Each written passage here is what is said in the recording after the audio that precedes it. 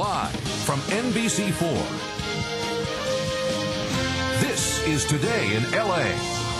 Coming up, former CIA Director George Tenet called it the biggest bio-threat in America. So what, if anything, has the U.S. learned since the anthrax attacks of 2001? An eye-opening report is next. It was 5 years ago this month that America learned firsthand about bioterrorism. 5 people died. 17 were infected from a series of anthrax attacks. Today in LA's Kelly Mack shows us if we're any safer now from such a threat. In response to the anthrax attacks of 2001, a team at the Jet Propulsion Laboratory, headed by Dr. Adrian Ponce, developed the BSM-2000, a high-tech bacterial spore monitor that can detect deadly anthrax spores in the air. It was based on NASA technology that ensures spacecraft leaving Earth for Mars are sterile. But in the years since the BSM-2000 was unveiled at JPL, the relatively inexpensive microwave oven-sized device has been installed in only a handful of public areas.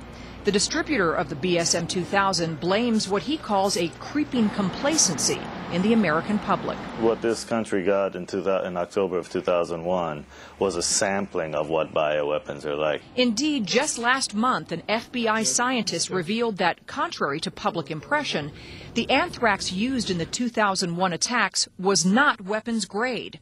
That scientist added that such erroneous preconceptions may misguide research and preparedness efforts and detract from the magnitude of hazards posed by simple spore preparations. Anyone with a master's degree in biology could have manufactured that anthrax. The FBI has never made an arrest in the anthrax attacks. To be sure, the U.S. government is spending enormous time and money trying to secure America from any kind of terrorist attack. Earlier this month, Congress passed legislation to beef up security at the country's ports, including Los Angeles and Long Beach. But nowhere in that legislation is there mention of the importance of detecting potential biological toxins. There's nothing there on bioweapons. It's just really radiation. In the meantime, experts are hoping to develop technology like the BSM-2000 to detect not just anthrax, but smallpox and plague, 2 other potential biological weapons. Their concern, however, is that such potentially life-saving technology will never actually be installed and used.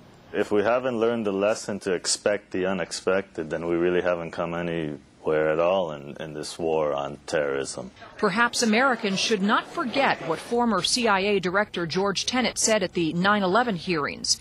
An airborne anthrax attack is the #1 biological threat to this country.